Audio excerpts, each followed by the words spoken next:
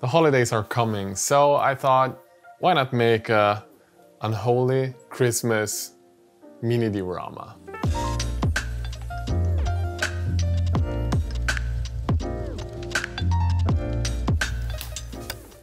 So, Archvillain Games make these 3D printable figures, and if you're subscribed to their Patreon, every month you get 3D printable figures you can print yourself in how many copies you want. They reached out to me and asked me if I wanted to do a build for their Unholy Knights, and frick yeah, I wanted to. Like, some of these are just amazing. Krampus, you have the workshop golems, you have some really cool looking trolls, Yak Folk, and I just had this idea when I saw these two sculpts that I just wanted to see if I could make something with. And my Phrozen Sonic Mini 4K just finished printing the minis, so let's go check them out and I'll tell you about the idea I had. Prints came out amazingly. They seem to be all perfect.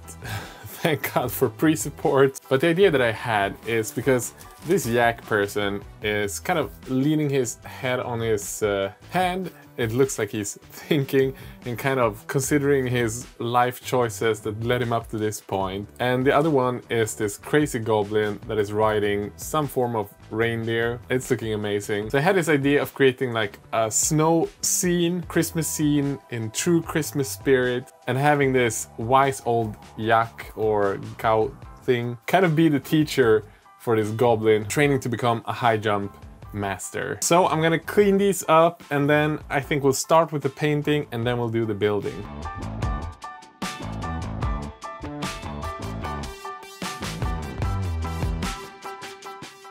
I always start my miniature painting with base coating the whole miniature. I've added all of the colors that I need on the palette to get started. And then slapping colors on like a crazy person using an old nylon brush, so I don't have to be careful about breaking my expensive brushes. On the bottom of this reindeer animal thing, I'm adding a lot of blues to kind of get this feeling of the cold snow reflecting light upwards.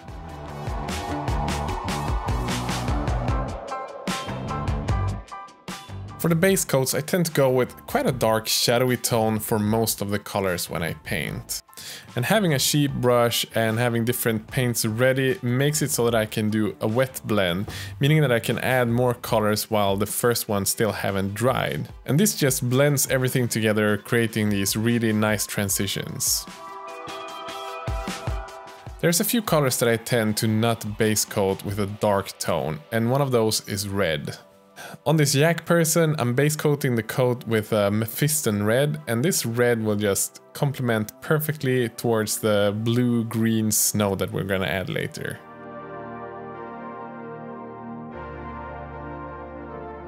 The fur is painted with Vallejo scale color black, and the skin around the hand and the face area is painted with Bugman's Glow. To highlight the reds on the cloak, I'm just adding a bit of white to the palette and then gradually adding more and more white to the red mix, creating these really nice reddish highlights. And highlighting red doesn't have to be hard. Just remember to leave the largest area still red and then just add a small area of white highlighted.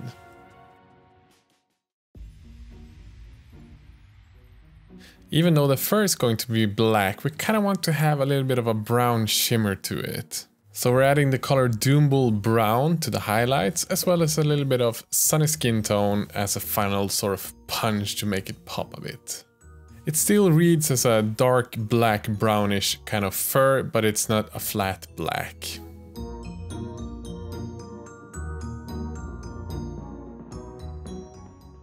Sorry about the out of focus shots for a few seconds, but to highlight the skin, I'm just adding sunny skin tone to the Bugman's Glow, mixing in more and more the brighter the highlight that I want to have. And then of course doing the same thing with the face. The leather is highlighted in 4 different steps, starting with a base coat of Rhinox hide, highlighting it up about 50% of the area with Doombull Brown. I'm then going in with about 40% of these areas with Deathclaw Brown, and then finally punching the highlights with Sunny Skin Tone, maybe around 10% of the area. My absolute favorite metal color is Vallejo Liquid Gold. But because it's alcohol based, I can't use it on the wet palette. So I'm covering all of the metallic parts and golden parts with gold on the jack at least, and that is enough to just make it look amazing. I'm not gonna shade it in any way. That's gonna be enough for today.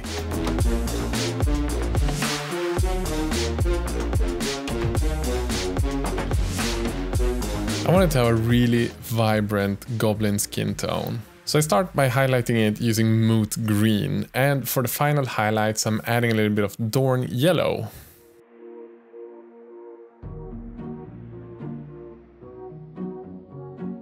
If you want to punch it a little bit more, you can also glaze in a little bit of Flash Gits yellow. That will just make everything pop so much.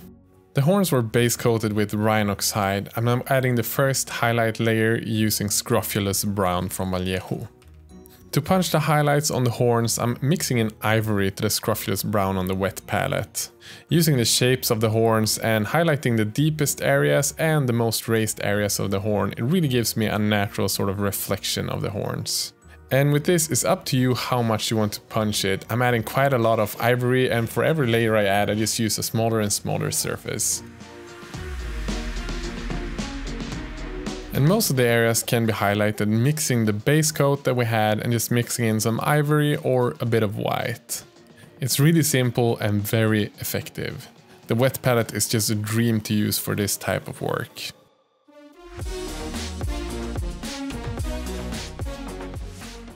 Since the inside of the ears of the reindeer were base coated with a red, we're highlighting it with sort of Caucasian skin tones, starting with Bugman's Glow and then adding Sunny Skin Tone, mixing in more and more to the Bugman's Glow the further we want to go with the highlight. The fur is highlighted in 3 different steps. The base coat we had was Mournfang Brown. We're then adding Deathclaw Brown, and then to that Deathclaw Brown we're punching in a little bit of ivory. Again, remember, every time you add the highlight to a smaller surface, you're going to get really smooth transitions and it's going to create a really nice volume. I placed the highlights so that the brightest point is the one facing towards the sky. It's now time to highlight some of the details. The different wood parts and rope parts and leathery parts are all painted with different types of brown. Some of them are a bit more on the gray side, others are more on the yellow, and others are more on the red. This gives me a nice separation even though they're all in the brown spectrum. We've got 2 things left to paint. We're gonna start off with all of the metallic parts. I'm using Vallejo Metal Color, Gunmetal Gray and Silver. Base coating it with the Gunmetal Color and then highlighting it with Silver. The last thing to highlight is the eyes, a Vallejo Fluorescent Color for the eyes. Orange on the goblin to complement the green, and on the creature we're going to use a green.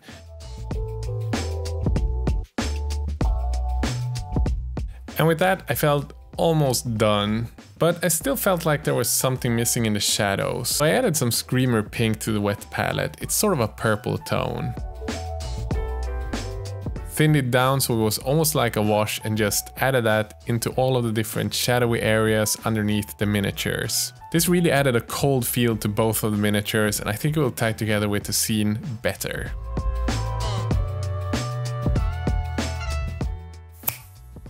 Let's start building the base. So the idea is to create this horse jumping barrier on one side, and on the other we're going to have the jock sitting on a hill looking down on this goblin feeling disappointed. And where this reindeer is gonna land, there's going to be this sort of icy lake, and that one is going to crack and the goblin is going to fall down the ice into the water. So I'm creating the foundation using a cork coaster. And the same thing for the little hill, but I'm also using cork bark to create the rocky parts. Since we're going to use resin later to create the ice lake, it's important that the cork coaster is completely sealed so we don't have any resin leaking anywhere else.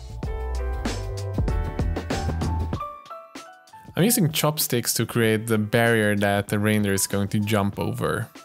I'm using the knife to create more natural patterns and shapes of it so it doesn't look as machine-made as it looks right now. I'm then carving the top of these to make sure that I easily can just lean in a small stick that will work as sort of the top of the barrier.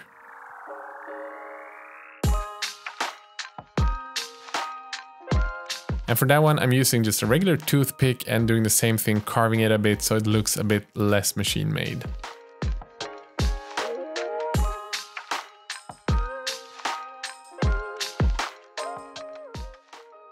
I'm using Geek Gaming's modeling compound to create the shape of the environment. This is such a great, fast drying tool that just helps me create the environments and the shapes of the hills and everything in a matter of minutes. And when it's dried, it's time to prime it and then paint it. Okay, so before we start painting the base, I thought it's a good idea to talk about Archvillain Games, who makes the miniatures that I'm painting today. They make some of the most stunning miniatures for home 3D printing. Always incredibly detailed and packed with personality. I don't think you need convincing, just look at these renders. Because I mean, who doesn't need a goblin with a frying pan riding this freaking whatever it is, and like a whole set of Krampus miniatures. All of the models are available through a monthly Patreon, and their theme for December is Unholy Nights, as you already know. And it's loaded with more than 20 models, and all of them have the option of being pre-supported, so you can just slap them on the printer the minute you downloaded them. And I kid you not, for me, this is a must, and it helps so much in the process of enjoying and printing miniatures. A $10 pledge gives you access to all of these miniatures, and it also opens up the Sinister Vault with a large depository of models that keeps growing every month. But if you're into D&D, you can also upgrade this pledge to $13.99 a month and get access to a 5th edition module that's modeled around the monthly theme that you have and all of the miniatures that's included in that. And if any of this sounds the least interesting to you, you can support me as a creator and them as a producer by checking out the link in the video description. Because we're going to add snow effects to most of the base, we don't have to be very careful when painting the base colors of the base. I'm adding dark sea blue, glacier blue, green blue, Sota green, and the purple color again to the wet palette, so I can just slap the colors on there before anything dries, just blend everything together. The only thing that I'm a bit careful about is to make sure that the center of this sort of ice area is well highlighted. Okay, so it's time to create the cracked ice where the stag is gonna land here in the center of the little pool. We're going to do a little trick that I learned from Marco Frisoni. This is a broken plastic screen from an IKEA picture frame. I'm cutting 4 different circles in the shape of the pond that we have and then just start breaking them into even smaller bits. With these tiny bits, I'm then puzzling together and creating 4 different layers to get a good depth of this cracked ice and just gluing them together with super glue. I'm using Green Stuff World UV resin to create the surface of the ice. But you can pretty much use any 2-component resin or transparent resin that you've got available. I'm cutting a few pieces of fishing line to add between the different cracked ice bits to create water splashes. I'm gluing this in place using the UV resin as a glue, as well as adding a few tiny bits of this cracked plastic to be smaller bits of broken ice. I'm also gluing a few very tiny bits on these fishing lines, again using the UV resin that will create small ice bits flying away from the impact. The snow is created using PVA glue as well as some snow flock powder. The one I have is from Green Stuff World, but I'm sure that pretty much any brand works. At first I'm mixing the glue together with some of this fine powder. I place all of this on the base, and as a final touch, I'm just sprinkling this fine powder on top of the glue and powder mix. This creates a sort of frosty finish to the whole surface, and everything just looks like a glimmering icy landscape.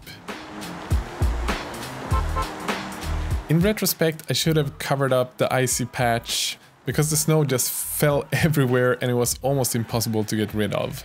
And it really dulled down the ice. So to make it pop again, I used some turquoise ink and just glazed that all over. To finish everything up, I just created a nice edge highlight, painting with some white on all of the ice edges, and with that we have a really amazing base.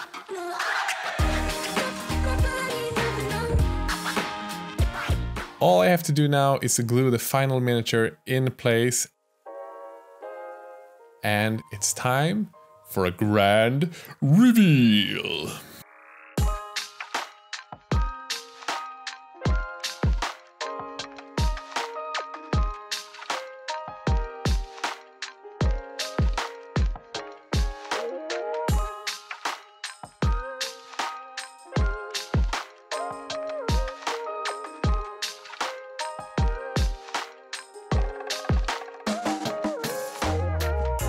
So friends, that's it for today.